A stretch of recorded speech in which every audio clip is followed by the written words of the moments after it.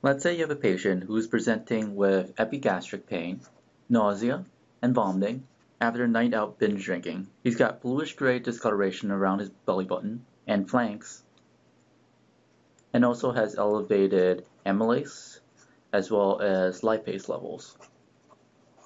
What do you think is going on? So clearly this patient has acute pancreatitis. The question is, what do we want to do for this patient? The interesting thing about acute pancreatitis is that for about 80% of the cases, simple bowel rest, IV fluids, as well as pain medications is all you need, and the patient is better in about a week.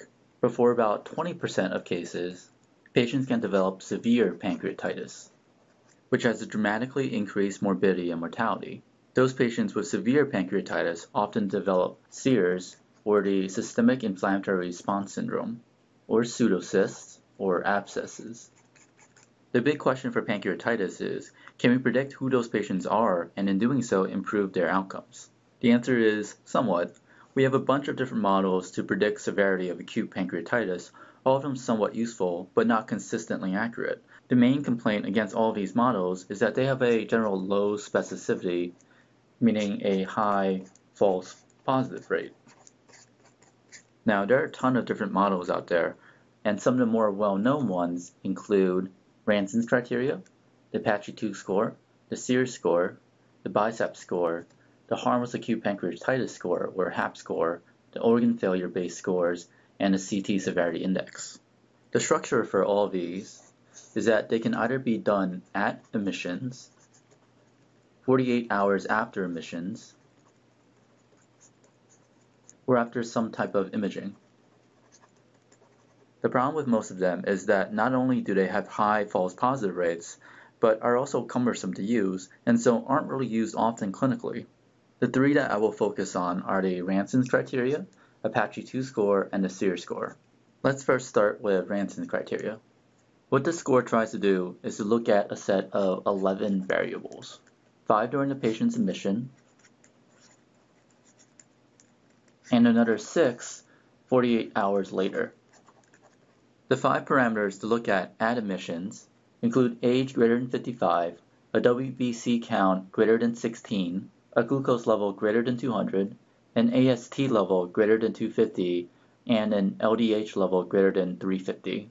The 6 parameters to look at 48 hours after admissions include a hematocrit drop of greater than 10% from admissions, a BUN increase greater than 5 than from admissions, a base deficit greater than 4, which basically means that your normal bicarb level, or 24, minus the patient's current bicarb, is greater than 4. A calcium level under 8, a PaO2 level under 60, and fluid buildup of greater than 6 liters, probably best measured by weight. What you want to do now is count the number of variables that are met, and this is equal to your score. A score greater or equal to 3 means that you probably have severe pancreatitis, and a score under 3 means that severe pancreatitis is unlikely. There are also mortality estimates based on a patient's score, which I'll list for you here. So on the low side, a score between 0 and 2 is associated with a 2% mortality, and a score between 7 and 8 has an 100% mortality associated with it, and everything else is in between. As you can see, the Ranson's criteria is a little bit cumbersome to use, especially because you have to wait 48 hours. How good of a tool it is has also been called into question, but it's probably important to know it because it's the first one created and the one you'll likely hear about first, and it's actually not that cumbersome compared to some of the other ones out there. The second one we'll cover is the Pancreatitis score. Instead of 11 variables with the Ranson score, the Pancreatitis score has 12 variables. The 12 variables are temperature, mean arterial pressure, heart rate, respiratory rate, oxygenation, pH, sodium, K, creatinine, hematocrit, WBC count, and a Glasgow Coma Scale. For each of these 12 variables, you pretty much get a score between 0 and 4 that is dependent on certain defined metrics. Add up all the scores for all the variables, and you get your total.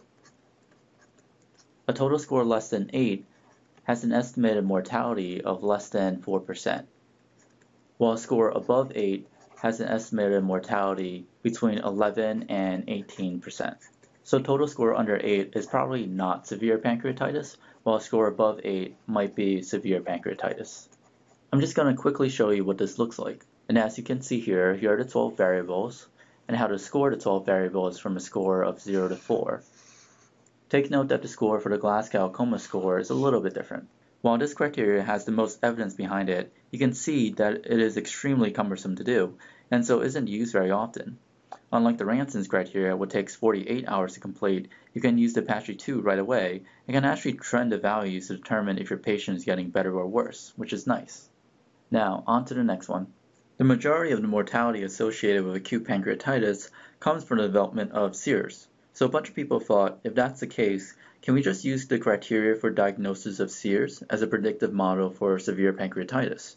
It turns out that you can. The criteria for having SEERS is having 2 or more of the following: a temperature greater than 38.5 or less than 35.0, a heart rate greater than 90, a respiratory rate greater than 20, a PaCO2 under 32, or a WBC count over 12,000 or under 4,000. So if your patient has 2 or more of these conditions, they're defined to have SEERS on top of acute pancreatitis, and so that would place them in a severe pancreatitis group that's expected to have higher morbidity and mortality. Those with persistent SEERS, or SEERS for 48 hours or more, are at the highest risk of mortality, about 25%.